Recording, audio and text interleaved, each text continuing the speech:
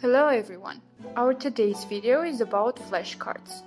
Here is an example of a flashcard. It is a card that has question on the one side and answer on the other. They are used to learn, memorize and even teach. Flashcards can be both physical and virtual. Virtual ones are great marketing tools and also help to capture leads. Let's see how we can create flashcard with WordPress plugin. First step is downloading and installing the Quizmaker plugin's business or developer versions. Unfortunately, you cannot create flashcards with the Quizmaker plugin's free version. When you have activated the plugin, you need to go to the left menu bar and find Quizmaker plugin, then General Settings. Then you have to go to the Shortcuts tab. You need to find Flashcard Settings. In the flashcard settings, you can find 4 options.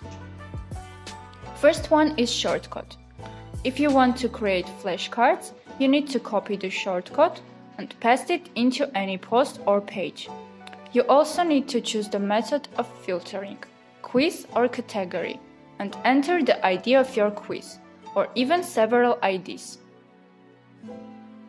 Next option is width. In this field, you can set the width of your flashcards with percentage. Next option allows you to change flashcards' background color. The default color is white.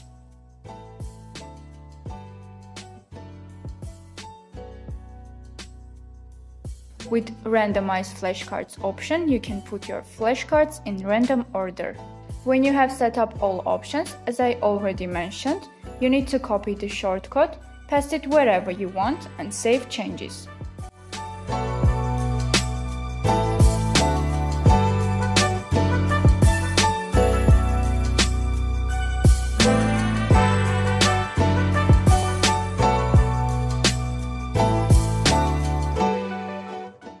The system will generate the link, and you can go to the link and finally see your Flashcards quiz.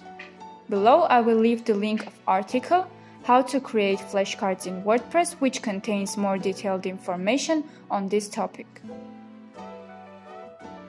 If you have any questions, please leave a comment. And do not forget to subscribe to our channel. Thank you for watching.